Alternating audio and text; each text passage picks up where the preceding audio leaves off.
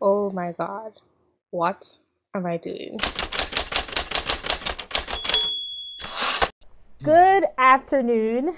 Welcome to Just Thinking Out Loud. My name is Desi-Rae, and I'm speaking with Chris Shelton. I'm about to allow him to introduce himself, but I made the connection with him through a fan of mine, well, two fans of both of ours last year. And it's been months, but we finally decided to sit down and do this interview. And we're going to be talking about cults and relating it to what I talk about a lot, which is culture and politics. So, hi, Chris. Thank you for coming on Just Thinking Out Loud. And why don't you introduce yourself in your own words to the audience? Awesome. Thanks very much for having me. This is going to be fun. I am a former Scientologist of 27 years. I got out of Scientology about 6 years ago, 6 or 7 years ago now. Yeah, 7 years? Yeah. And it's been a bit of a crusade. I've been a bit of an activist against control authoritarian groups. Same thing. Um, and I've been doing a lot of research, education, video work on through a YouTube channel. I've written a book about Scientology. It's called Scientology A to Xenu. And that's kind of how I spend my life now, interviewing people who have been involved in cults, not just Scientology, but all kinds of spectrum of groups. And I've done interviews with therapists, that sort of thing, and counselors. And so that's the kind of work that I do now. And I have a lot of fun doing it. Okay, yeah, I've checked out very recently a couple videos on your channel. This is something I'm gonna sort of get into, though not to the particular case.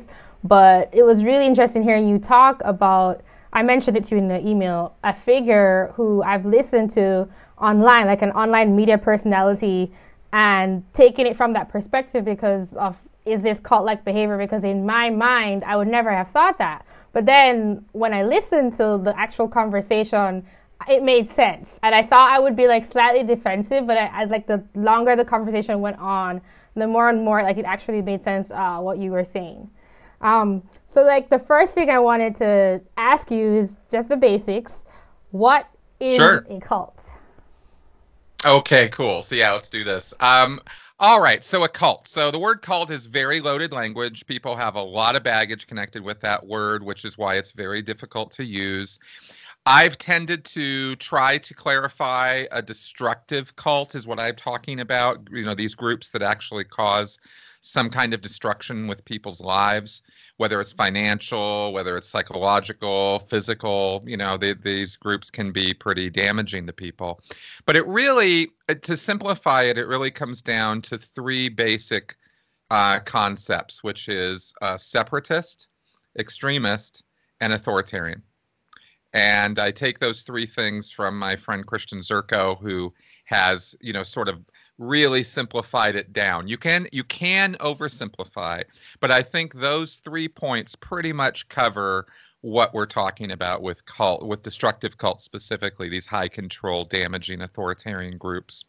So if you look at authoritarianism, separatism, and extremism on a sort of a spectrum, then, once you start going too far over, leaning, too far on these things, that's when you've got problems. And that's where these groups can become problematic or difficult. So do you go in my mind when you separatist is like the lowest term and then extremist and then authoritarian, or like what where does the continuum go from like a group, I guess, an extremist group to one that's trying to control everyone within it? Like where is that continuum, or where do the terms lie on that Oh, continuum? sure. Well, okay. So separatist, of course, has to do with separating the group from society as a whole or the rest of culture, right? So the more separate, the more us versus them kind of thinking is going on in the group would be your sort of measure of separatism. Extremism is intensity of belief. And with the more extreme a group becomes, that the more intense the belief system, the more dogmatic, the more rigid, the more structured, and you kind of these rules must be followed, these beliefs must be complied with or complied to. And then, of course, authoritarian is where you have an authority figure. And all cults, all of these groups have some central figure or group of figures who are the authority. And all of the members of the group look to that figure to literally tell them what to do, how to act, how to dress, and in extreme cases, how to even think.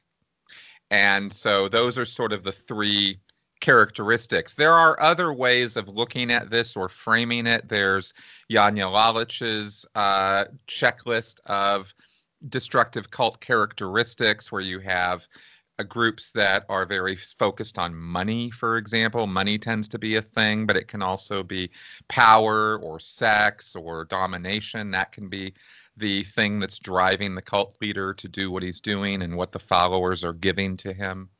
So these kinds of things are how we define these groups.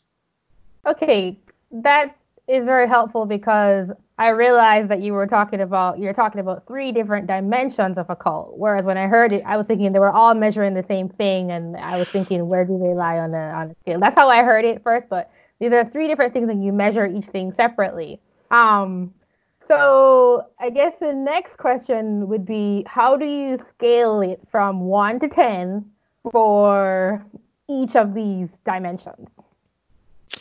Well, you're looking at, again, these different dimensions are aspects of any group, almost, right? I mean, almost any group is going to have an authority figure. Almost any group is going to have a certain degree of, well, what makes you a group member?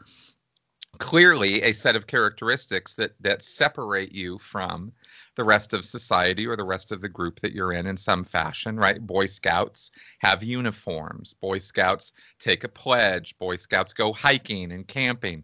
So that separates them from the activities of the rest of the world, but it doesn't make the Boy Scouts a destructive cult. All groups have that, right?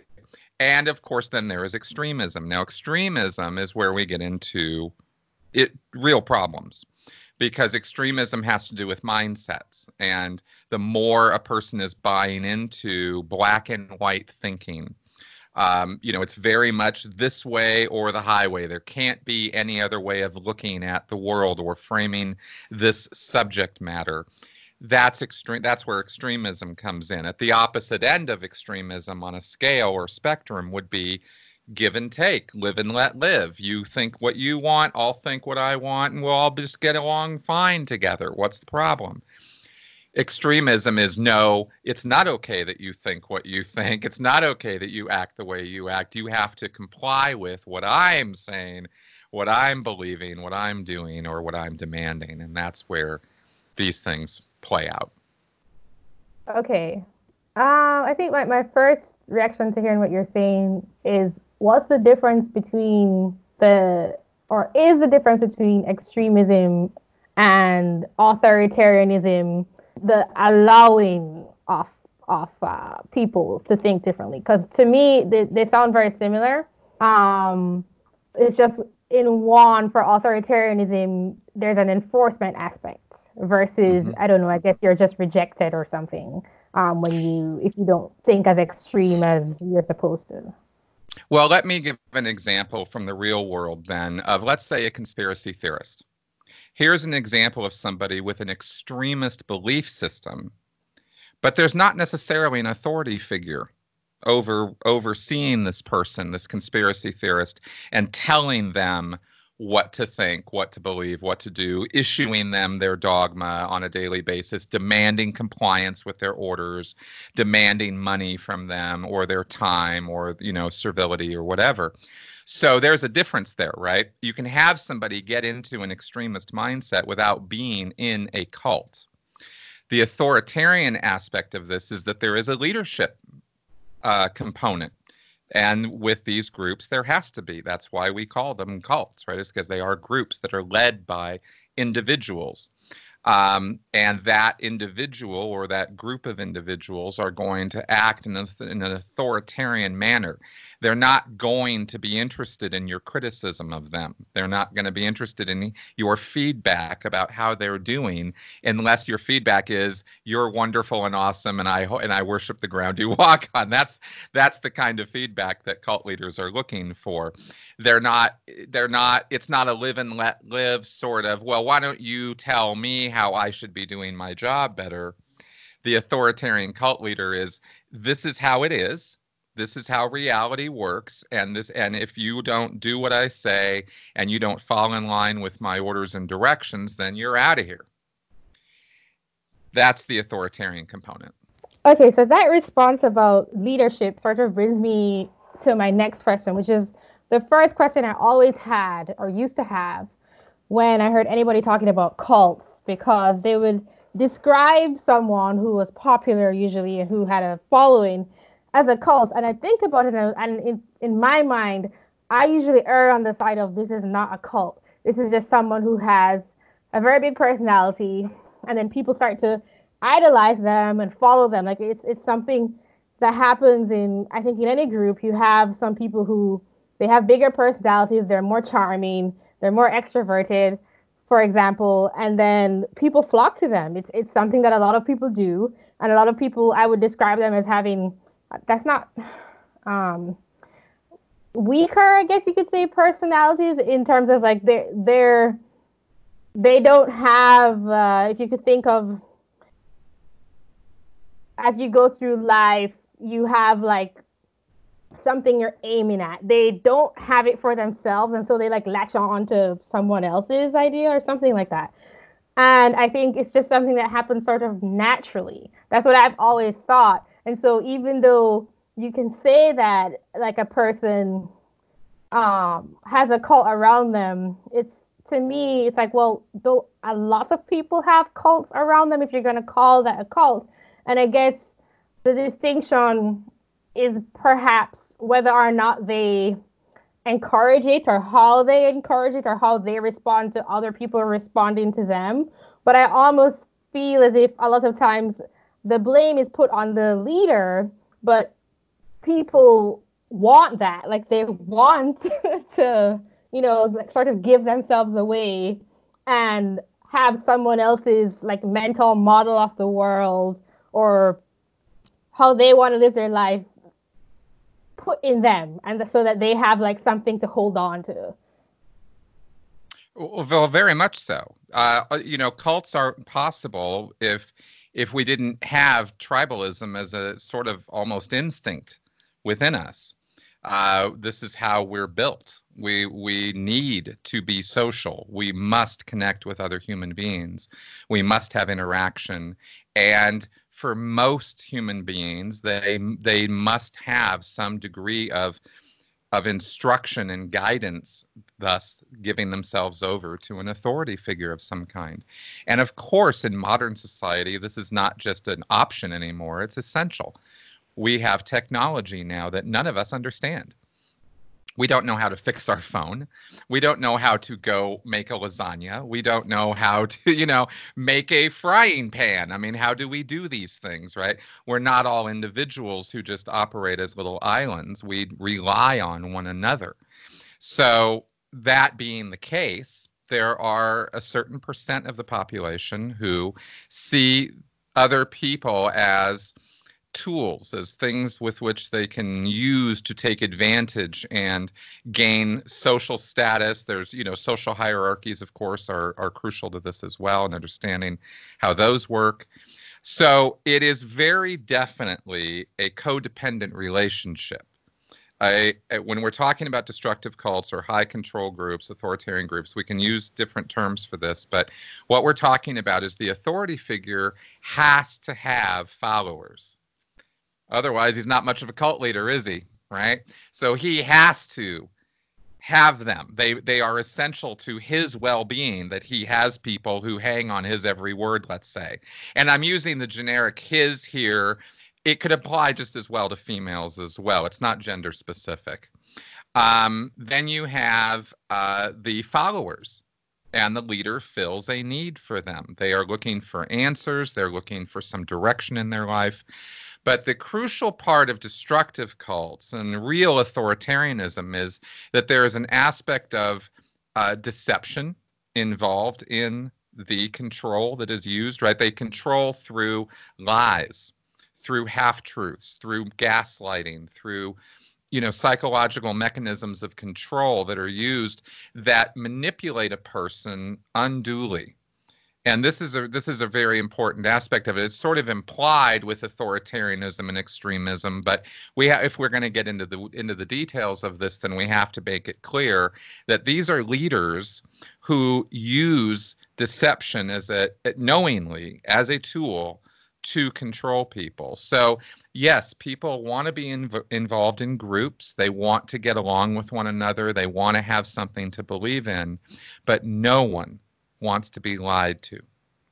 No one wants to be taken advantage of, and no one wants to be led down, a garden path to blackmail, whether it's emotional blackmail, psychological or actual financial blackmail.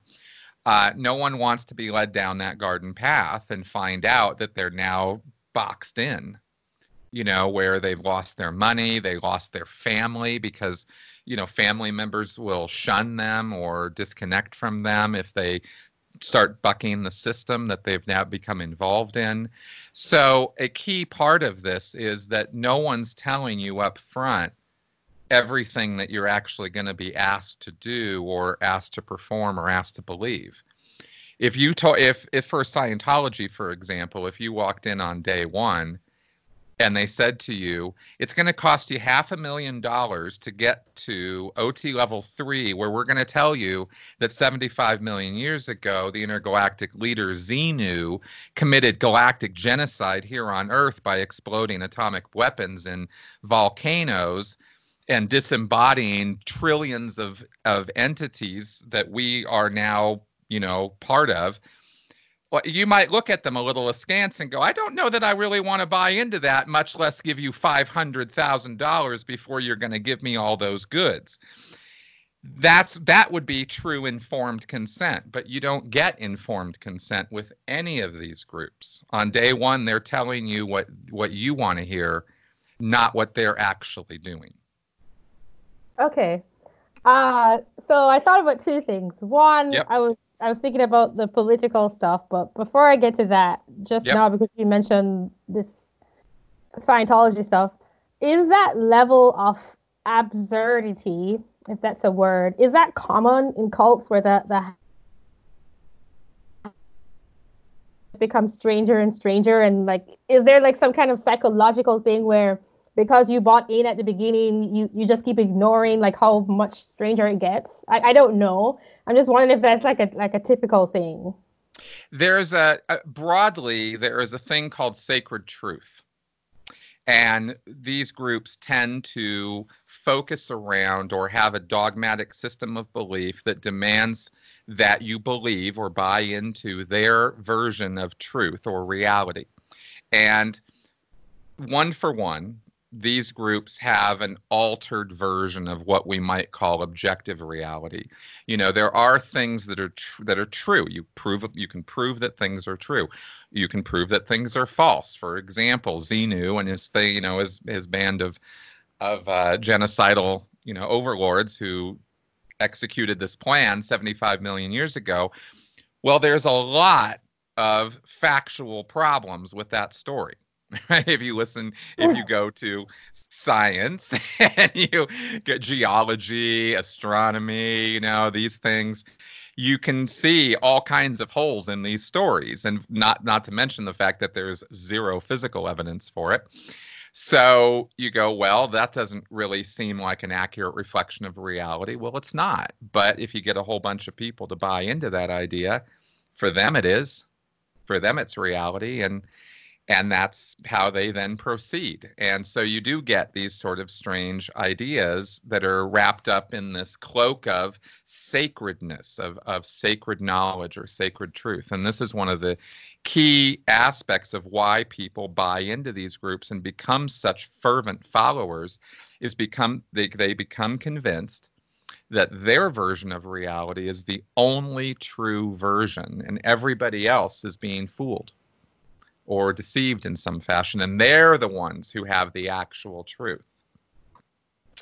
And this is, it doesn't have to be crazy ball beliefs, but it tends to be. It tends to go in that direction with these groups, which is another reason why they're destructive. They deny science. They deny the realities of day-to-day life because they have the secret. They have the power. They have these ideas that are counter to objective reality. Doesn't mean people won't buy into it. Okay, well, I don't know much about Scientology. Pretty much the only thing I know is I watched like one of your videos and like what you're telling me now, and like Tom Sure. Cruise's and stuff. Like I just know like very, very like surface level stuff. Sure. But when I hear you say that, I think about religion on a whole, and say Christianity, for example, which if you're talking specifically about science, also doesn't match up. And I think about how I was raised Christian. And I mean, I stopped going to church when I was like 14 for multiple reasons. One of which was that it didn't make sense. However, I could distinguish, I mean, I still distinguish now, and even then, that just because you hold a certain title doesn't mean you're like everybody else in that group. So it's like people can have these commonly held beliefs, but then I see them act them out in different ways. And in my mind, when you're talking about the Scientology stuff and Xenu, whatever, that sounds super out there. But if enough people believe I think it wouldn't sound that out there. And for me, the distinguishing thing that would make it destructive isn't necessarily all those crazy beliefs. It's the other stuff you were talking about. And I know like Scientology is a bad example because it's not like Christianity where a lot of the myths or the sacred stuff are already ingrained in the culture. And I think you could make some arguments for like metaphorical stuff that's told within narratives that don't actually have to do with the physical, actual, literal story. So I guess the question I'm asking is, would you say that for every cult out there, there's like possibly a good side and a bad side? Or would you say that it's always gonna be bad if people believe in crazy stuff? Because to me, like that belief in crazy stuff, like there's so many cultures out there that believe in crazy stuff that we think is insane, but they're not necessarily abusing people within their culture or through the cult, or there are people who are doing that, but then there are also people who aren't doing that, even though they all have that same what we would call crazy religion. Completely. And we can go down a wrong path if we do spend too much time talking about belief. I want to be clear that the belief system is not the thing that makes the group a destructive cult. The belief systems are a dime a dozen. There's millions of belief systems, and they're through history, from Norse mythology to Inca mythology to Christian mythology. That is something you can almost separate out from the reasoning as to why these things are destructive cults. It's not what they believe, it's what they do. And so I'm glad we're highlighting this now because this is an important distinction. If crazy beliefs were the only thing that made a group a cult, well, then every single group anywhere around would be a cult, because everybody's going to look at some. There's no group that has universal acceptance. Right. None. There isn't one. There is not one idea that has universal acceptance among human beings. Even the ideas that the earth is round, that we have to breathe, that we have to sleep, that you have to pay taxes, or that you're going to die. All of those things, there are people who will deny any one of those. So there is no universality of a belief. Everybody's got different ideas. So you can't really, hang your hat on that and say, well, that's what makes a cult.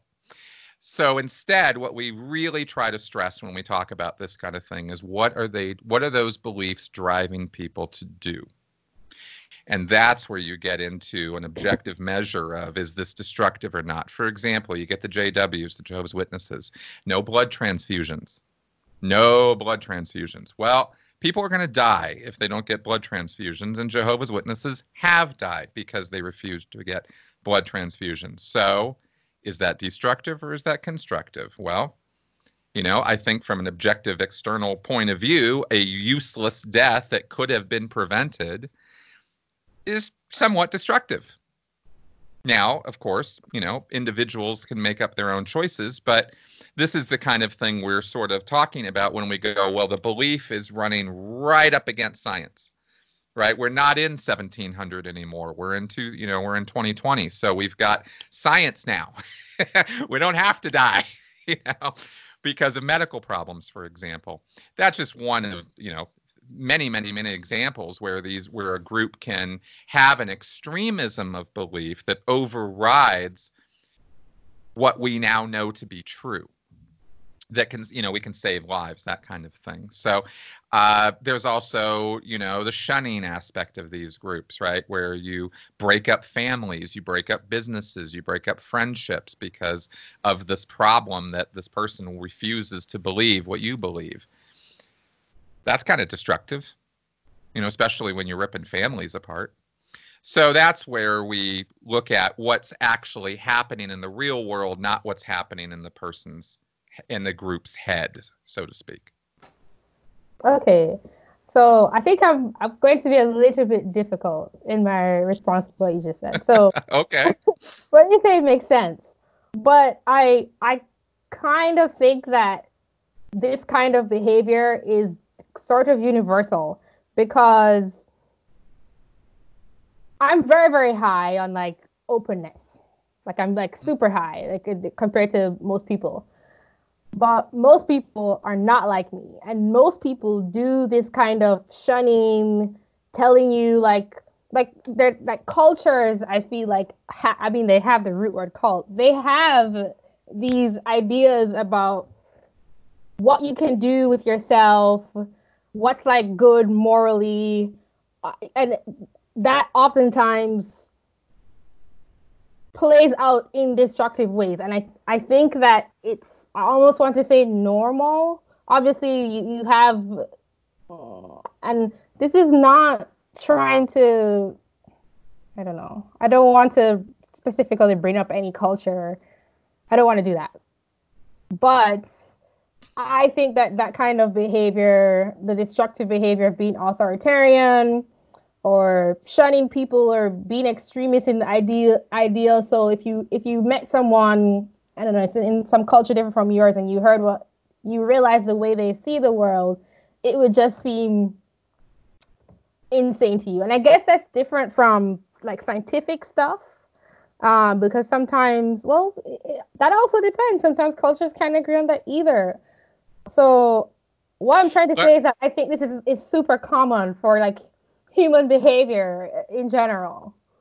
You're not wrong. But let me be clear again that this behavior is dictated by the leader to the followers. It is not up to the individual followers whether they will or will not. Okay, you have a family. You got a dad, mom, 2 kids. And one of the kids, this family has been raised in this group. We don't even have to name the group, any group, right? And they've been raised in this group. They all believe this stuff, and it's all wonderful until one fine day, let's say the son, 17 years old, says, you know what? I just don't think I'm down with this belief system anymore. I want to go do something else. And now the rules of the group and the leadership now demand that the mother, the father, and the sister all shun and disconnect from and no longer have any relationship with that son, with the brother. He's out of the family now. And that's how it is. The mom, the dad, the sister might all not want that to happen, and yet they have to have that happen because it's being dictated to them. They are being controlled. There is no power of choice or reasoning or decision on their part. If they're going to stay in the group and follow the dictates of the group, then that kid is out of the family, and that's how it is. So that's a little bit different from an individual making an individual choice as to whether they are or are not going to be connected with somebody. Okay. I think that I can accept that answer. Okay. I can accept that answer. Cool. Um, Because let's be clear, if you don't want somebody in your life, get them out of your life. That's not, if that's your decision, that's your decision. I got nothing to say about that. But if somebody else has taken it upon themselves to tell you or dictate to you who you can talk to, who you can be involved with, who you can marry, who you can have sex with, any of this, and these are very controlled guidelines within these groups, then I'm going to have a problem with that because that overrides individual decision, and I don't think that's healthy for people. I think that is very common. However, I also think it's viewed as extreme. So, like, even though it's common, I don't think it's like, at least in the cultures I've been exposed to directly, that would be seen as very strange behavior. Exactly, which is why extremism is one of those 3 points we brought up at the beginning. Another way of framing this, and maybe this will be more helpful, and it's a simpler, even simpler way of putting it, and this is something I came up with myself, is that a destructive cult is an abusive relationship. Basically, that's it. That's really what it is. And it scales. It can be 2 people, or it can be 2 million people. The scale of the situation is not the thing that makes it problematic. It's the abusive relationship, and the fact that the abuse tends to flow only downhill. There isn't chances for the followers to abuse the leader. It only comes from the top, right? So maybe with that framing, this will help kind of figure the picture out a little bit more. Yeah, I think I want to sort of try and relate this to, well, I already do in my head, but to talk about how this relates to the current political atmosphere, specifically with like self-censorship, getting people fired from, say, jobs, and also the social hierarchy stuff with, I don't know, like virtue signaling, or like the super extreme with groups like, I don't know, Antifa, and what I assume, how do they say it again?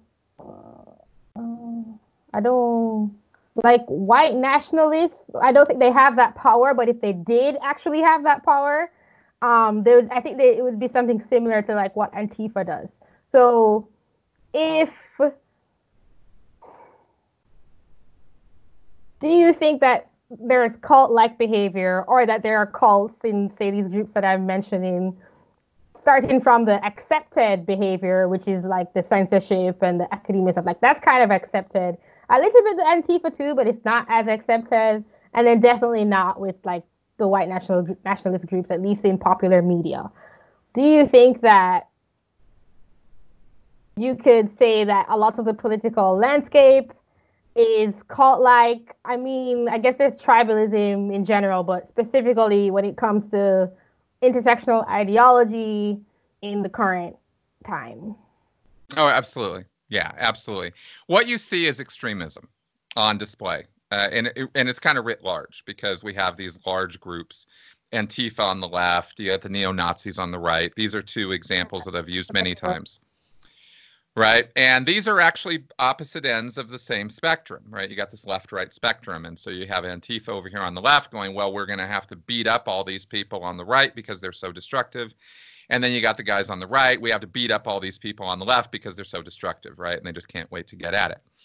So that's extremism. That is right there. That's what that is. Are they little destructive cults? Possibly. Those could develop in that extremist environment, but I'm not going to say Antifa as a body is a destructive cult. There is no central leadership to Antifa. It's this disparate group of people all over the world who identify as anti-fascists. Well, okay, I'm anti-fascist, so therefore I'm with Antifa, right? And maybe you can be with Antifa and fight fascism without having to be violent, without having to be an extremist about it, without putting helmets and goggles and baseball bats and body armor on and going out and beating people up at rallies or protests or demonstrations. Be Antifa without having to go to the extremist mindset, but it turns out a lot of these guys are pretty extremist. One of the things that defines extremism is that there's an irrational loyalty or an irrational commitment to this cause, and so they will not even contemplate or entertain an idea that could be non-extremist. You know, for 2 or 3 days, I was getting hammered by Antifa on Twitter, which is, you know, not really a big deal.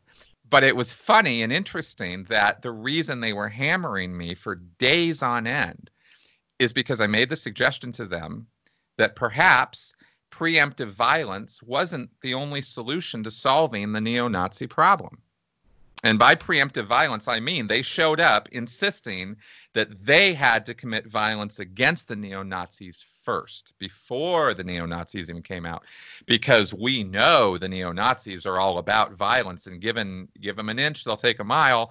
So we have to stop them before we even give them an inch. So we got to start throwing rocks at them and go beat them up before it even becomes a violent situation. We're going to be the ones to make it violent. And I was like, guys, you know, there are other ways of doing this. I mentioned Daryl Davis, right? He's a wonderful activist. He's a black man, and he has had conversations with many members of the KKK. Oh, I think about 200 of them, he said, and he's deconverted them from the KKK with conversation. But these Antifa guys don't want to hear it. They don't got time for that. All they got time for is beating people up. So this is why I was getting hammered, and I just thought, wow, this is fascinating to watch this in action. So is it a cult? Well, it doesn't really fit all the characteristics, but is it extremist? Absolutely it is. And you can see extremist behavior without it having to be a cult. The common thing there that binds those ideas together, of course, is the extremism. Cults are all extremists. You know, that's what makes it that way. So you know, the simple way I put it is they just take the dial and they turn it up to 11. You know, something's in my eye. Excuse me for a moment, but something just suddenly. Sorry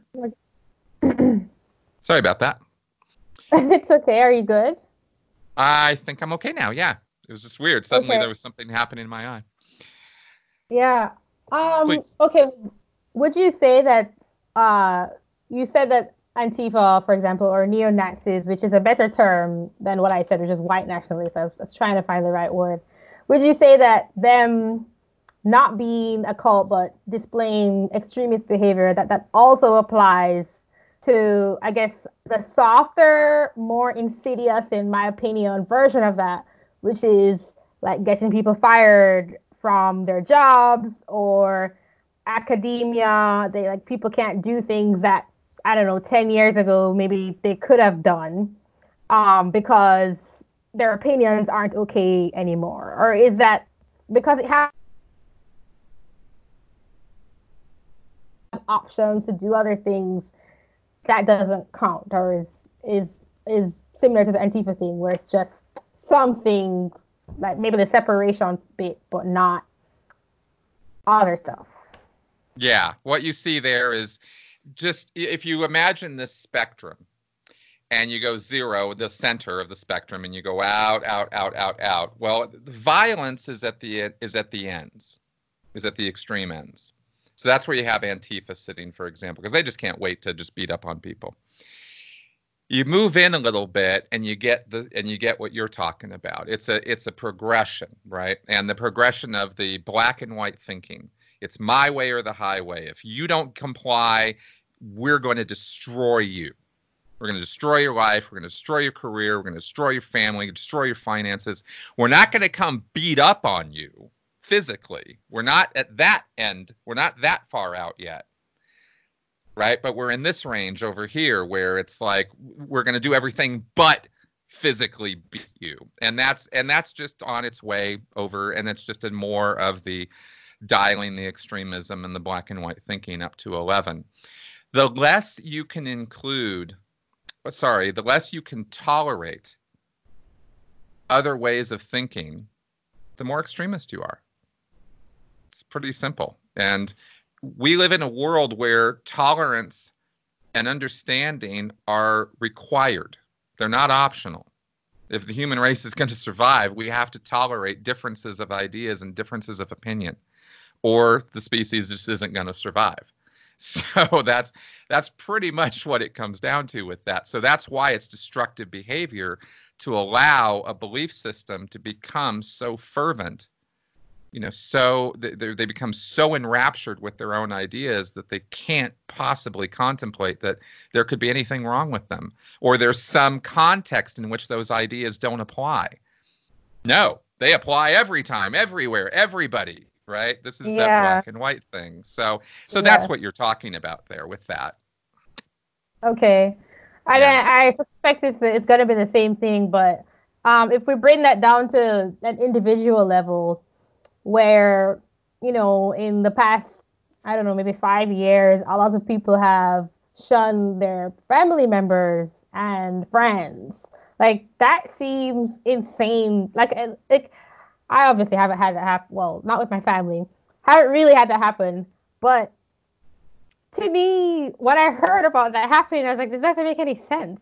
Like, you really know a person in and out when, well, not all of them, but more so than you could know most people in the world. You know them very well if they've been your friend for a really long time, and if they're your family member, you probably know like all their weaknesses and strengths. Like, you know a lot about a person. How does that shift overnight? Like, I just like makes no sense to me when I think about it. Because like even if you look at someone's politics, yes, someone's politics says a lot about their values, but it's not the only thing. And it's like I guess it's like the political values overtake everything else in the minds of these people. But that seems like very cult-like behavior to me. But there isn't really necessarily a group because political ideologies are really broad, and the people you connect with they're all over the place. It doesn't seem so like localized as like some like a religion, for example, where you would go to like your church group, or like actually meet up with people every couple week or whatever.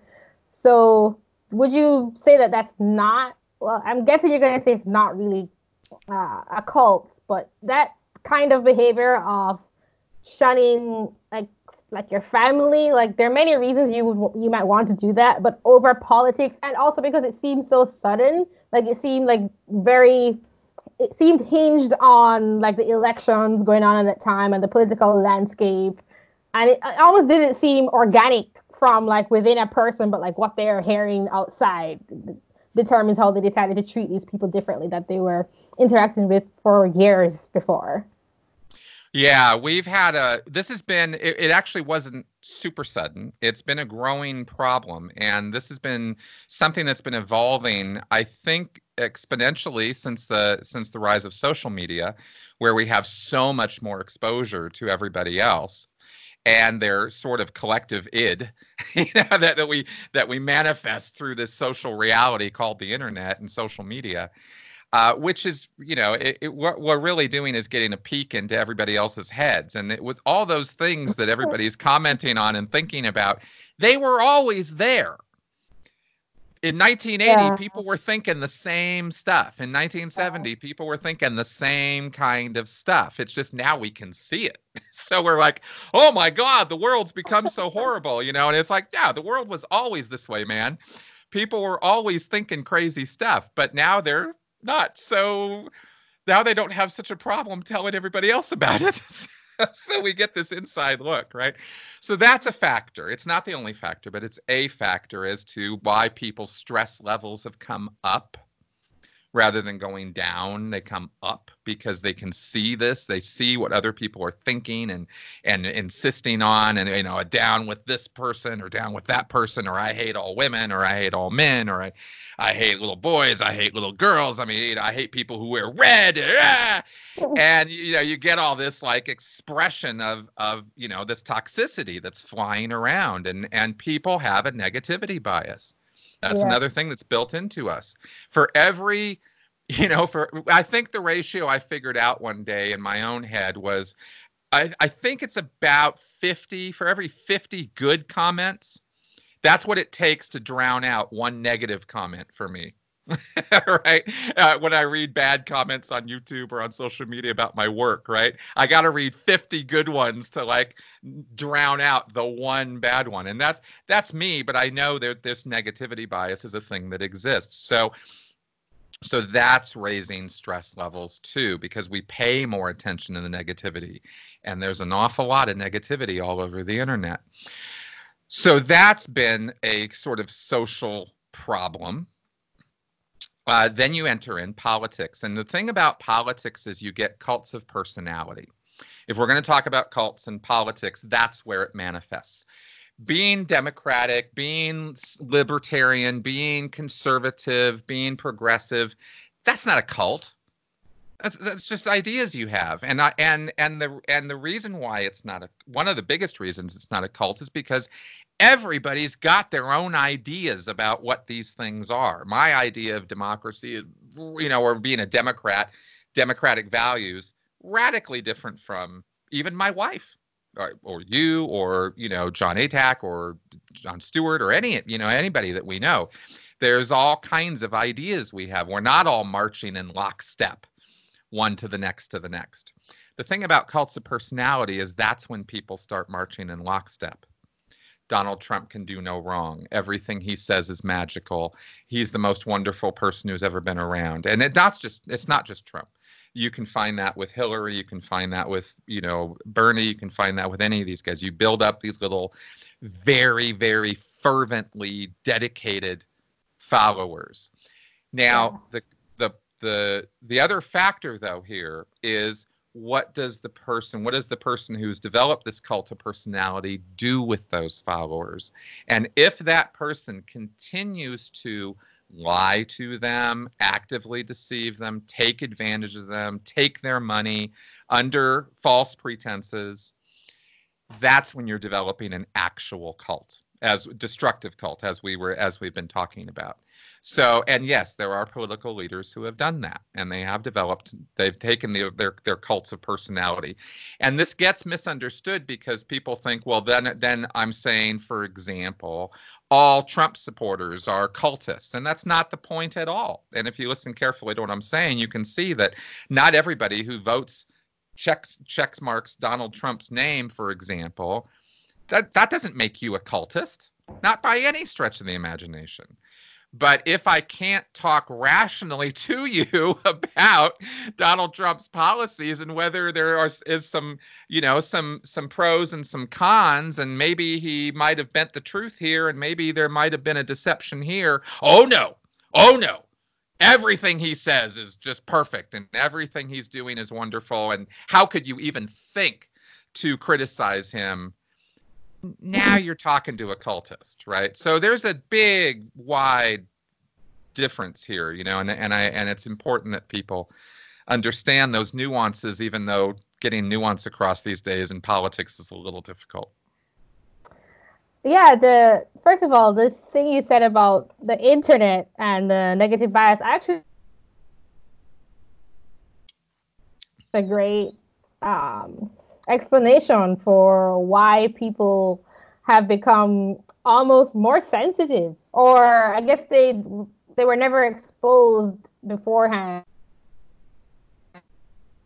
But it seems like everybody's becoming more. You're right. You probably would only say certain things to your friends or people who you could have a conversation with.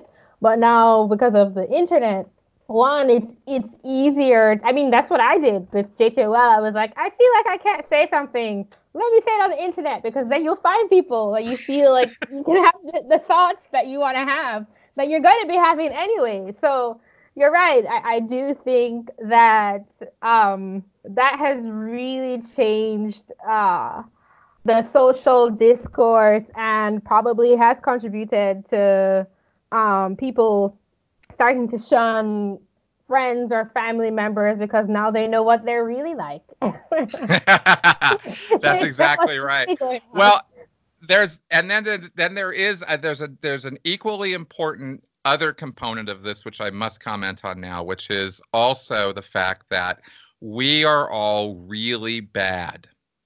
And I'm saying this very broadly, of course, but we are generally speaking really bad at engaging with ideas we don't agree with, online especially.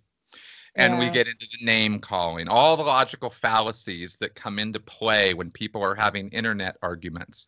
Yeah. And they don't even understand one another when they're speaking sarcastically, because you can't see sarcasm in a text.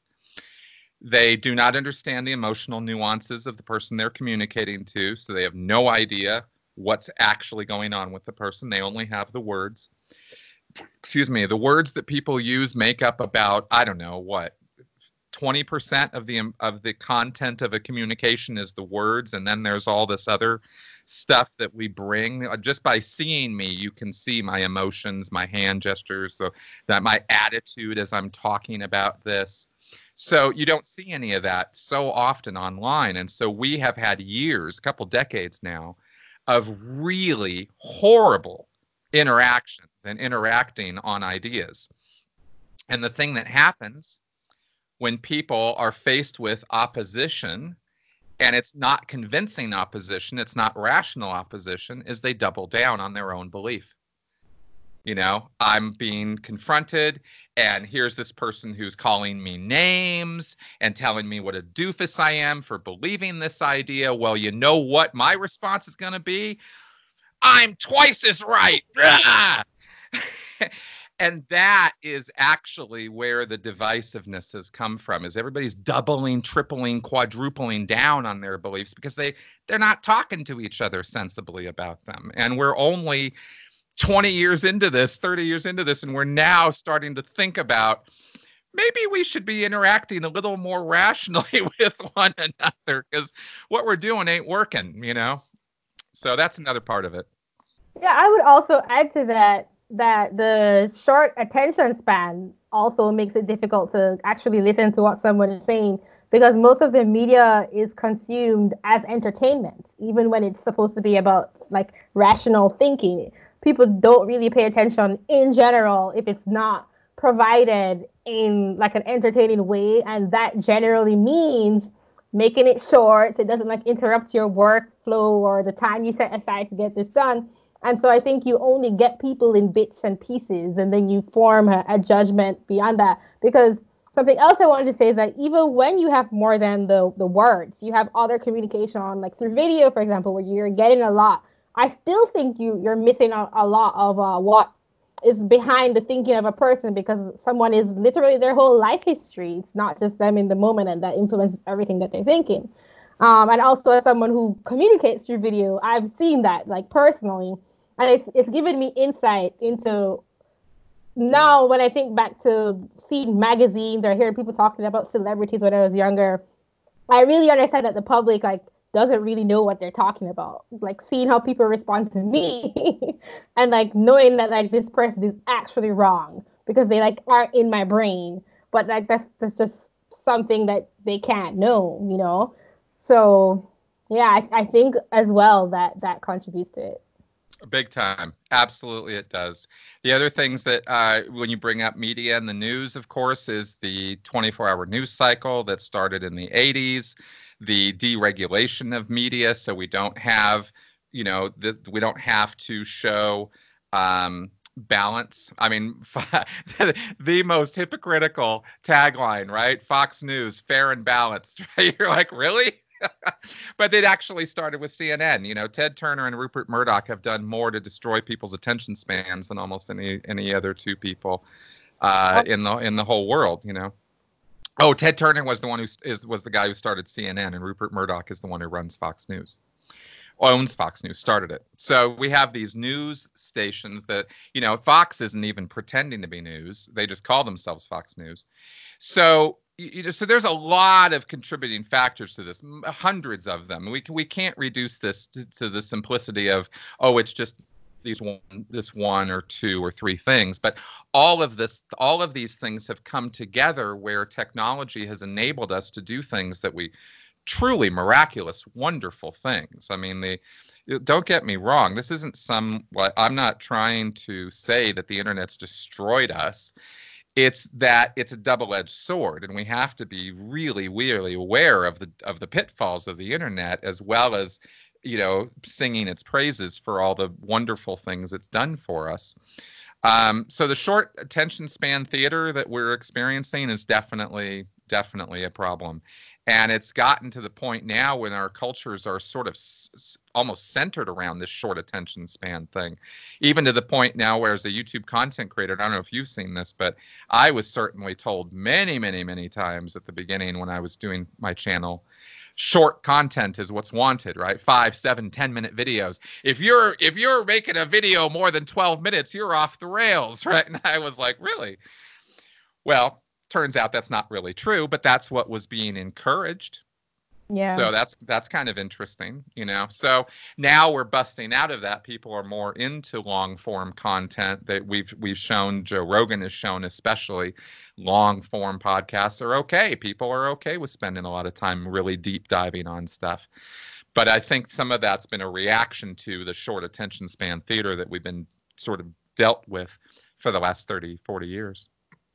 Yeah, I would also say that I think it has to do with your audience too, because I do think that short, the videos that are really short, I think they get more appeal, even though Joe Rogan is popular. Like I think there are much more popular channels that have much shorter videos.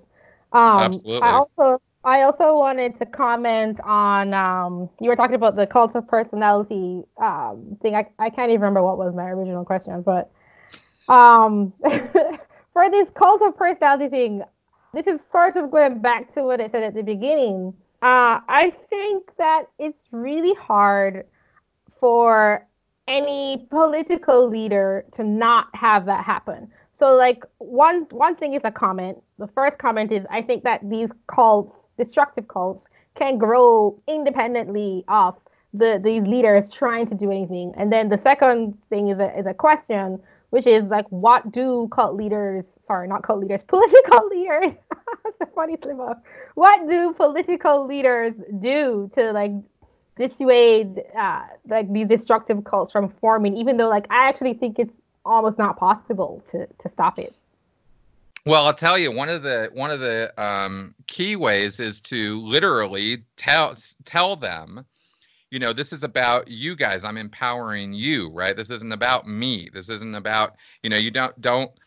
It's a difficult thing for a leader. The only thing a leader can really do in terms of avoiding becoming a cult leader is don't be abusive. Don't lie. Don't deceive your followers. Don't tell them things that aren't true, in other words, right? I know. No, politics. For politics, it's like that's never gonna happen. No, I get it, but the truth. They really don't. I know. I know, which is why politics lends itself to this so easily, because that's what they do. I don't know what to say. But there's a point. There is a difference between just deceiving somebody and then crossing a line over into abusing them, harkening back to this point about destructive cults being an abusive relationship. Right now, just since I can point to this as an example of it, right now we have a president who's talking about, how he can't wait to get businesses reopened, and he's thinking about doing that very, very soon in the face of a global pandemic where, the scientists are telling us very, very clearly that separation is the only thing that's going to slow this thing down and save lives. So I think I'm justified in saying that there's a level of abuse in that relationship when you have fervent followers who are hanging on your every word, who will do what you tell them to do. When you start telling them how to live their life, not just how to vote, but how to actually live their life, and you're telling them to do things that are truly destructive to their good health and well-being, you've crossed the line into becoming a cult leader. And I feel that I'm on pretty solid ground saying that. Well, the COVID-19 issue, I'm more for the staying healthy, but I hear a lot of people on Twitter now saying, is this worth the cost of like the economic shutdown, etc.? That makes sense to me. But I mean, like, I don't know, because I think that it would be abusive if Trump was saying we're going to get businesses reopened soon when he has no intention of doing that, because in my mind, it's likely for him to say that he's going to do that when he has no intention, simply to like help people psychologically, or because he thinks it will help people psychologically. But I don't know what the best thing to do is. I kind of started separating myself early, so like I've been on the side of stopping everything, and if they had just done everything sooner, then we wouldn't be in the situation we're in now. People are taking it seriously.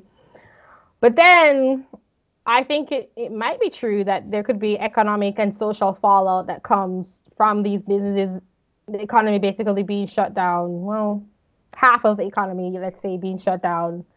So at the end of the day, I say I'm glad that I'm not in this position and I don't have to make these decisions.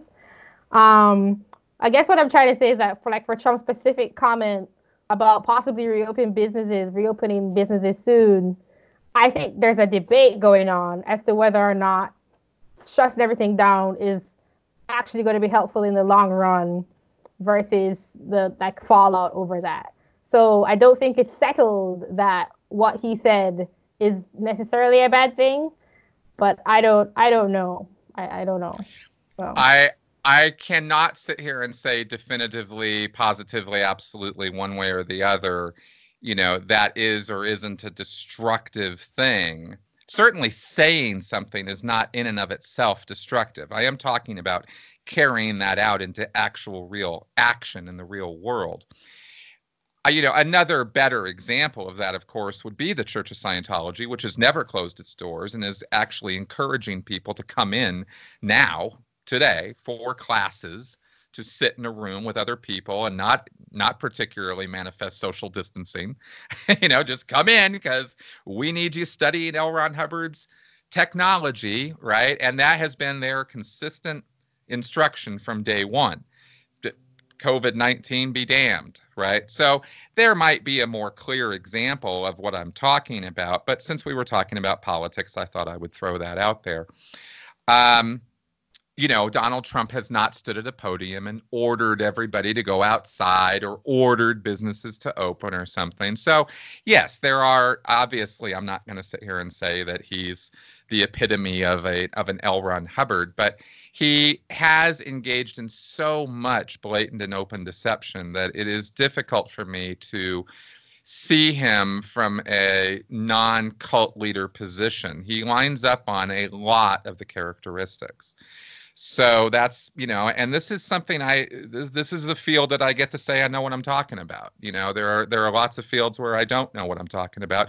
Epidemiology is one of them. I'm not going to sit here and make judgment values about where we're at in the cycle and whether we should or shouldn't be opening businesses. I defer to epidemiologists for that.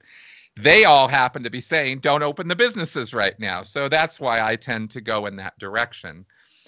But I get your point. I'm not gonna tell you that you're absolutely wrong in what you just said. I can't argue that. I would think that if you were talking about Trump and cult-like behavior, it would focus more on his personality, because he's very egocentric. I mean, I think that's part of Yes. why he was elected, but I can see like that. But at the same time, this goes back to the people wanting to idolize someone or looking for leadership. I mean, if we took it to the furthest extreme, you know, like, why do we choose to govern ourselves through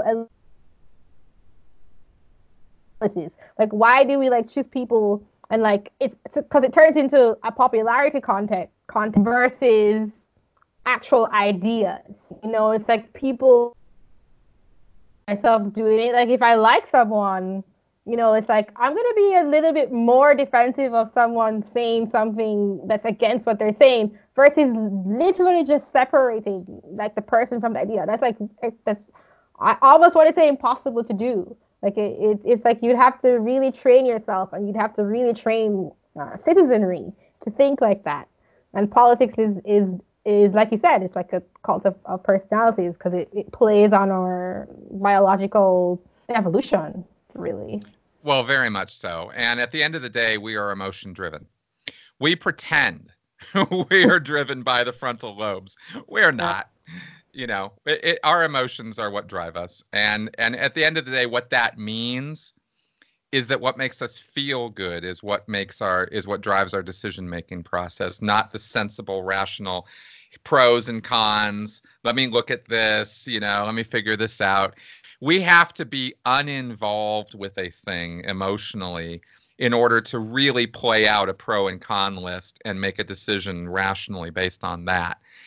If you're completely uninvolved with a thing, and this is where the whole concept of judges comes from, but even even a judge, okay, even a judge is affected by whether he's hungry or not, the appearance of the person he is judging, the gender of the person he is judging, the race of the person he is judging. All of these unconscious biases come into play. So there isn't a gold standard for objectivity among human beings. We just don't have that capability. So all we can do is temper our passions, as the Greeks or, old philosophers of old used to talk about, and sort of try to build systems that take that into account. And we've learned so much about this in the last 100 years that our systems haven't really caught up yet. Our laws are still operating out of the 1800s mentality. They don't even have a recognition that psychology is even a thing, or that sociology is even a thing, or neuroscience is even a thing. We wouldn't have eyewitness testimony if we really went with neuroscience because our memories suck. So, so there's a lot of catching up that our systems have to do. And so they are still frail and weak and built on straws in a lot of places. But they've worked. We've progressed. So we go with them, But yeah, let's not pretend that we're making decisions based on rationality. As herds of people get together, they are emotionally driven. And yes, that is why Donald Trump, for example, has stood out, because he plays on emotional commitments so well. He's really masterful at it. Politicians tend to be challenged intellectually and policy-wise, and those arguments never really hit him. He just played the emotional card the entire campaign, and he played the media like a fiddle, and they totally went for it, and they gave him all the free coverage he ever wanted. So that's kind of how that happened. And it's a tricky thing in politics because there are so many factors that decide our political attitudes, and identity politics hasn't helped, because identity politics itself sort of opens the door for cults and cultic thinking. Because the thing about a cult for a cult follower is you start identifying yourself as an individual with the belief system, or worse, with the cult leader themselves. You start thinking of yourself in terms of them.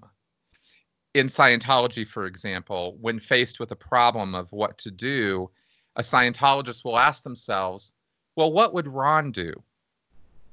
And then they will make a decision on their life based on what they think L. Ron Hubbard would do. Yeah. Not what they would do. because they are the least important part of that equation at this point. That's the cult relationship, right? It's the cult leader who has all the truth. So you lose yourself. And identity politics is similar. Once you start identifying on a single thing and that defines who you are, you've given over to a belief system rather than you. And that's another place where we lose. Yeah, you could have said that better.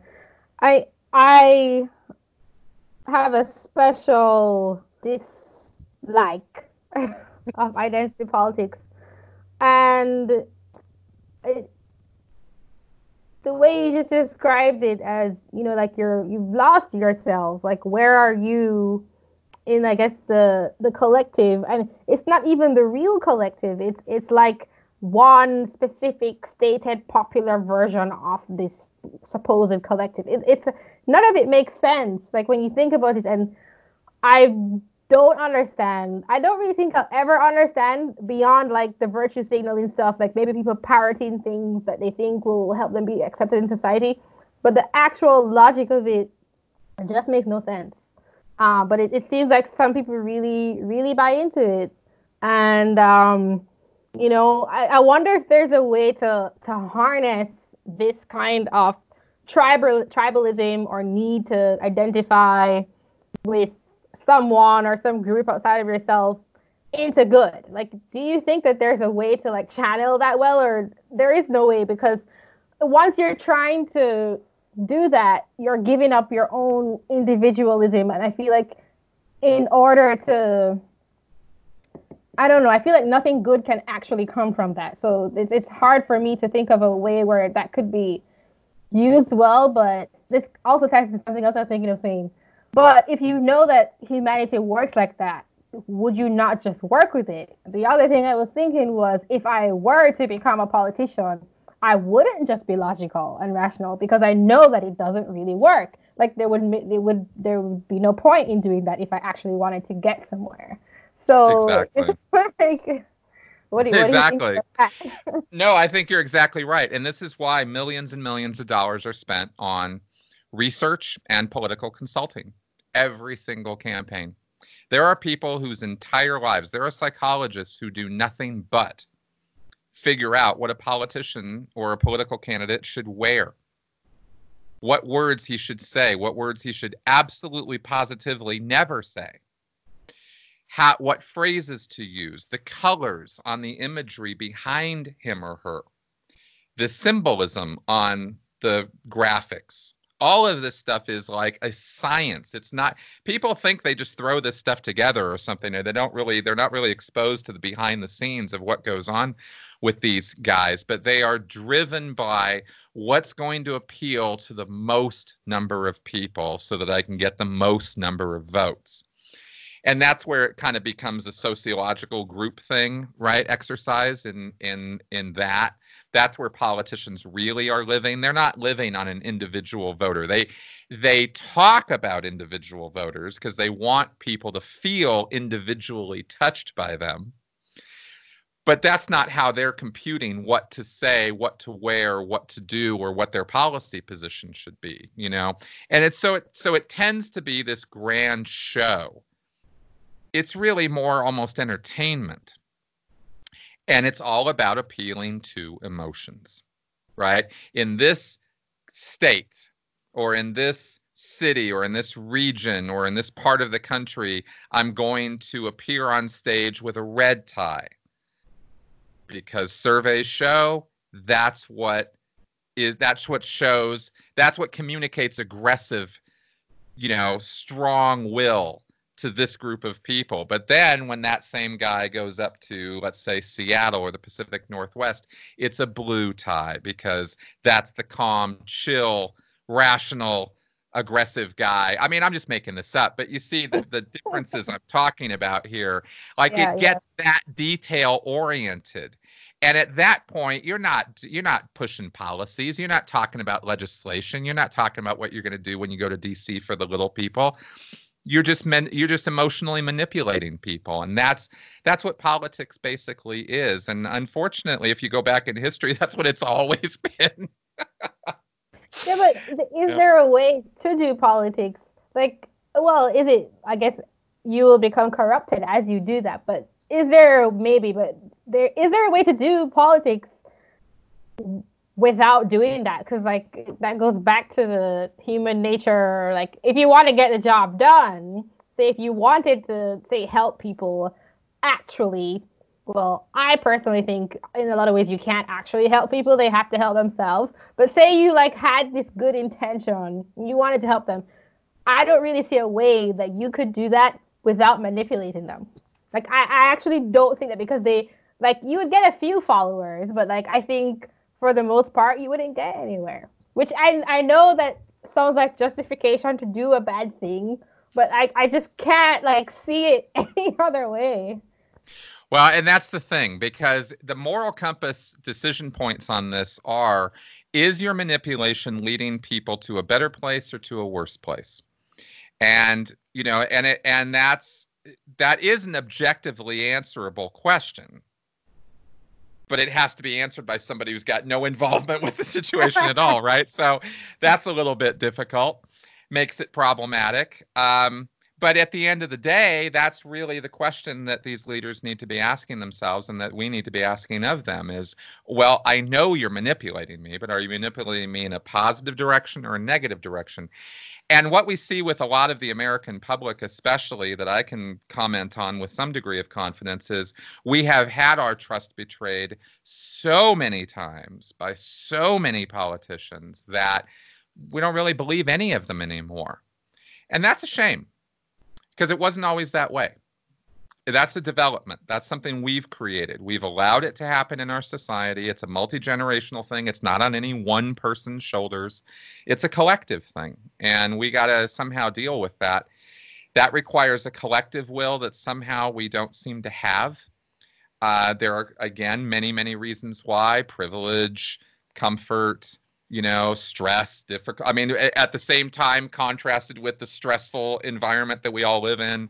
So there's a lot going on here with this. But at the end of the day, when you talk about, well, can we make a saner political system, not without making a saner society and a more informed society? We're a very low information society in the United States. We're not really aware of the rest of the world or our place in it, much less our own position. And then, of course, you have 50 different states united, kind of, in like maybe 13 different countries culturally that exist around. There's got the South, the Pacific, the liberal coast, Midwest. You got all these different sectors that are completely different cultures. There's no average American viewpoint. There's about 13 of them. So where do you go with this? It's a bit of a mess, and it's an organic, evolved mess. It wasn't a conspiracy, and it wasn't 12 crazy guys who rule the world who made it this way. It's just humans. So can we evolve past this? I believe we can.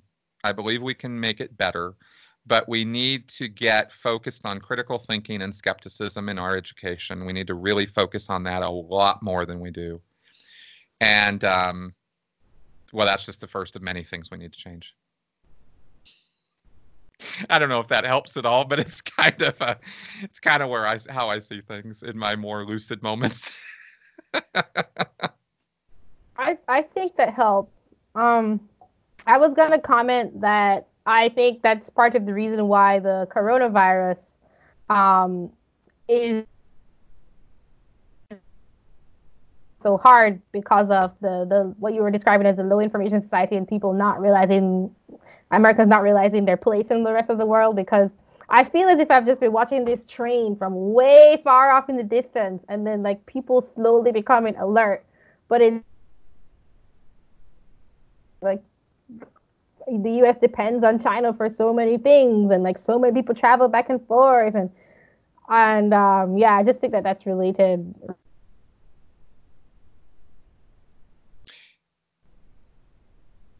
I'm sorry, I missed the last part. It skipped out for a second there. I didn't hear what the last thing you said. Yeah, it's skipping for me too. I was just saying that I think it's related, and it was like a slow train wreck coming. That's all I said. That's basically Okay, all I got it. said. Yes, correct. And the fact of the matter is that most Americans weren't aware of it until it was thrown in front of their face, or worse, because of the misinformation that was being spread around on cable news, especially all the channels, um, and the messaging that was coming out of the White House. Let's be super, super clear that it was being, told that it was being exaggerated. It was a Democratic hoax, et cetera, et cetera. I mean, that was very. I heard those I words. tweeted about that. What's that? Yeah, and I was like, I saw that. Like I remember responding to Trump tweeted something, and I was like, we are not prepared, and this is not true. So yeah, that was interesting. Yeah. Yeah. And well, it was a reflection of a couple things. I mean, we have American isolationism and to a degree, that separatist characteristic that I mentioned at the beginning, that applies very much to America. We very much have this weird idea that we're superior to everybody else in the world, and we're the only superpower, and American exceptionalism and the American dream and all this. And those are all great. They're nice. They're social realities. But when the rubber meets the road, we are part of a planet of people, and we're not even like the biggest country. I mean, India and China got us way beat on people. So we really don't get that, and that's a problem. And then there is just denial, straight up psychological denial, and that exists, and that's a problem. So we could really improve this picture a number of ways if we could get some things on the rails. Yeah. So I think I've kind of asked you and gone through everything. Oh, did it freeze again? I don't know if you can hear me. Okay, I think I've already gone through everything I wanted to ask about the cults and the politics. Okay. So I'm ready to wrap up unless you Great. have some final words on the topic, perhaps. Or Let me not. say that. No, let me go ahead and say this. Just since we are talking about politics and cults and stuff and the cults of personality, you can't avoid cultic behavior. What you can do, because it's ingrained in us, we create it. We have tendencies in these directions that are primal. We look to leadership naturally. That's not taught behavior. It's just how we are. These things are built into us. So what we have to do is we have been gifted by evolution with frontal lobes. Now, we don't necessarily make all of our decisions with our frontal lobes, but we've got them. We've got a potential to do something that no other animal on this planet can do. And we're not well practiced at it. And that is critical thinking, skepticism, and reasoning things through. So if the more attention we can put within ourselves individually on that, the more we can teach ourselves about it, practice it. Simple things. Don't make major decisions on the spur of the moment. Always give yourself 2 or 3 days, because I guarantee you, no matter what your mindset is right now, tomorrow it's going to be different. And the next day it's going to be different. And the day after that it's going to be different. If it's not, you're in a cult. So it's kind of natural for us to look at things differently, change our ideas about things all the time. And that's something we should be practicing and reveling in and enjoying, not resisting and thinking we have to somehow comply with the bigger picture.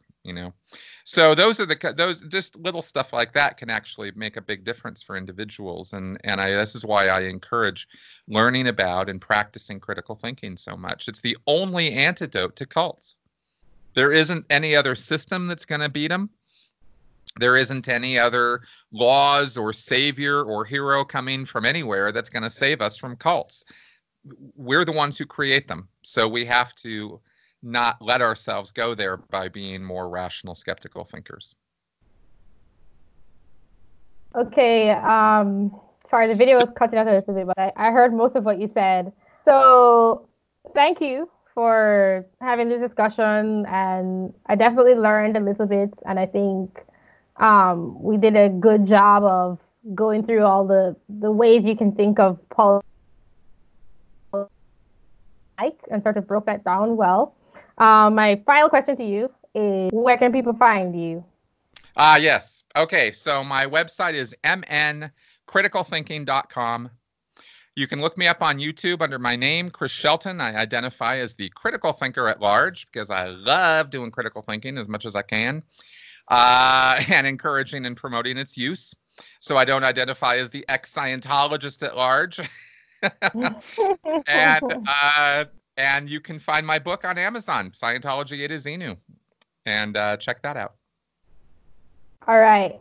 Well, I'd like to thank my audience also for watching or listening, and just reminding you, if you like these conversations, consider donating at justthinkingoutloud.tv/donate. There are different links when you go there. And as usual, have a great day, and I will talk to you soon.